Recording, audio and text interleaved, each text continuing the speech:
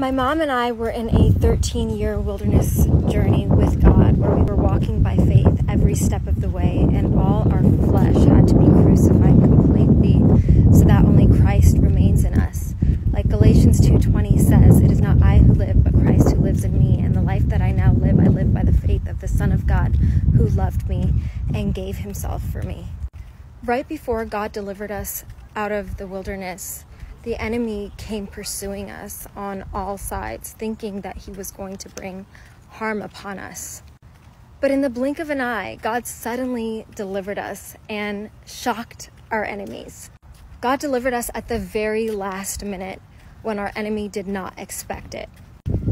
Whenever you are banked at the Red Sea and your enemy is pursuing you from all sides and you have nowhere to turn to, and Pharaoh is pursuing from behind you, know that God is going to part the Red Sea in your life and deliver you and drown the enemy that was pursuing after you.